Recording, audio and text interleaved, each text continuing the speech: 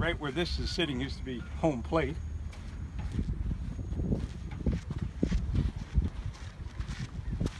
There's our pitcher's mound, and this was our home. Irma took off the lights off the pool. It ripped the net in half. It broke the glass down there. And the wall is gone. The containers are over there. It's a mess. We had our science lab over there where those tires are, and then beyond that was the gym. Both those containers apparently went that way. We found the science lab is way down there and broken open. We have not found the gym, so we don't quite know where the gym is. Come here every day, and usually what happens is Tom requires work before play. So we do reading. We definitely do strong writing. So they answer questions, they tell us what the book is about. Basically, our kids go up one full reading level every 3 months if they're here 4 to 5 days a week. But we also do the times tables.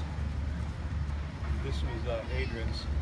What we're doing here is we're asking each kid to talk about the storm so we can find out how their experience was. I have like 2 years already with Coach Tom team since I start.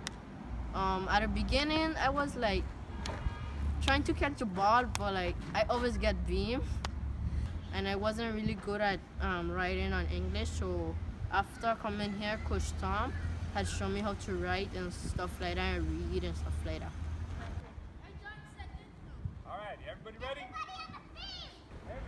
Well, like everybody else, of course, I was heartbroken. I was like, wow, I was heartbroken. Lisa and I looked at that and thought we'd lost everything, and our house was a mess and without a roof, so we were ready to give up.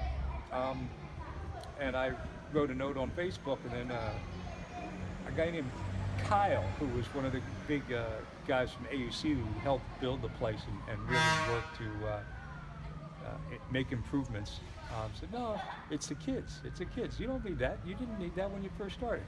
So just worry about the kids. And after that, it was fine. Just fine. But the first couple hours were tough. And then going through everything was tough, looking at all the stuff that was just destroyed or missing. But we'll build back. The kids are happy, and that's what counts.